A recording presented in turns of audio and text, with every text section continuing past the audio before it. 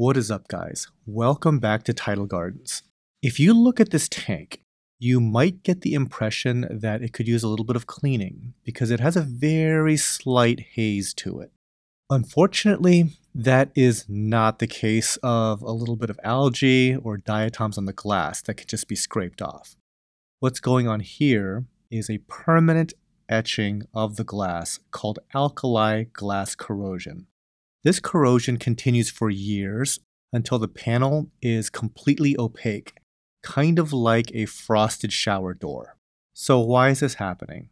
Most people don't realize this, but glass isn't completely smooth. If you look at it under a microscope, there's all kinds of potholes in the surface, and contaminants can fill these holes that then react chemically with the glass.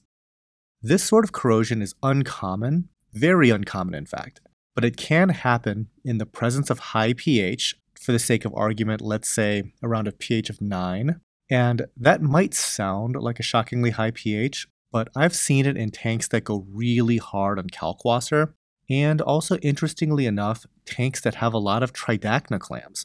Anyway, the other likely cause of this corrosion is if the tank was improperly manufactured. More on that in just a second. Let's start real quick with a primer on how float glass is made. Float glass is the most common type of glass because it is very flat on both sides, and obviously that is a rather appealing quality. Glass manufacturers make it by taking molten glass and pouring it onto a bed of molten tin. The glass rests on top of the molten tin uniformly, thus making it flat. The glass is then slid off of the tin layer and allowed to cool, and that's basically how you get that nice big pane of glass. Note that there is a side of the glass that faces the tin and a side of the glass that faces the air. The tin side gets a little bit of that tin incorporated into it. This happens to a greater degree on thicker pieces of glass, like 3/4 inch glass, that has to rest on that tin longer. The absorption of tin into that quote-unquote tin side, making it more at the risk of alkali glass corrosion. As a general practice, tank manufacturers want to build the tank with the tin side facing out and the air side facing in. There's even a way to test this. The tin side of the glass will glow if you shine a UV light at a 45-degree angle, while the air side will not glow. Still, during the manufacturing process, it's really easy to lose track of which side is which, and honestly, that's assuming that the manufacturer checked the glass in the first place. One manufacturer I spoke to goes out of their way to mark the inside and outside in big letters so that nobody can make that mistake during fabrication. But clearly, that did not happen in my tank here. Silver lining, I guess, lucky for me, that this pane of glass is on the short face of a peninsula farming tank, so that short face is smaller, and it's facing the back corner of my facility that honestly not too many people will really notice unless you're working here, right? Still, it's never a good thing to have happen. I'm just glad that it didn't happen on the main face of a show tank, which unfortunately happened to my friend Ryan's 1,000-gallon reef.